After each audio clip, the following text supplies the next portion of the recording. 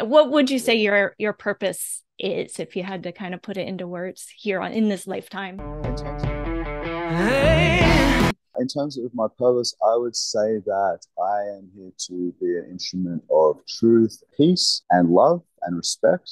And I want to ultimately help end the animal holocaust. I want to close slaughterhouses. I want animal slavery to become illegal. I want people to realize, not just change to vegan meat, I want them to realize what we have done, realize their personhood, and they should be given rights. So this is extremely important for me.